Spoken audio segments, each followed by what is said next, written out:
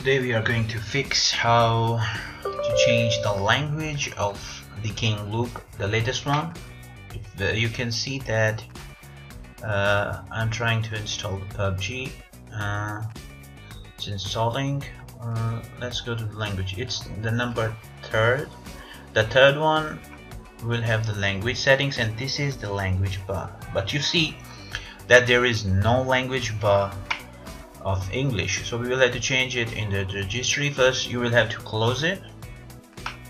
That's fine. Now we will have to go to regedit. In Windows 10 you can write regedit by clicking here, and you will have the registry editor, or you can go to run and there write regedit, enter.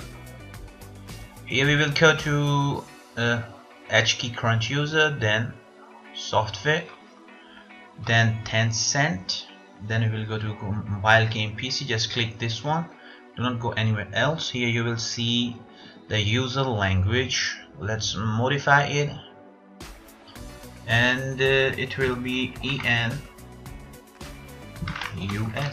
That's all.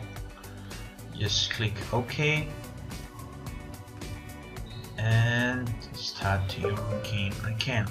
So here it is. Now it's opening in English. That's it. You will see that these settings have also changed.